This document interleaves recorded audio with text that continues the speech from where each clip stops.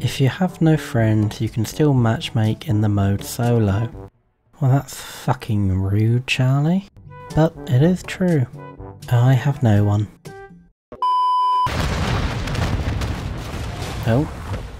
In hindsight, we shouldn't have been flying a helicopter so close to a massive explosion. But you live and you learn. Well, technically we died, but you know what I mean. Oh, I'm in third person. Why is this happening?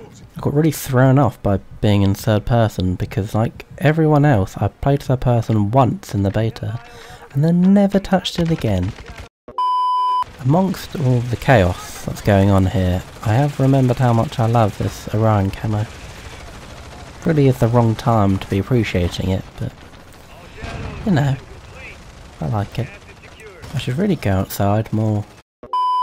Could you all just calm down, please? It's very loud in here and the mission is over. God, no respect for other passengers.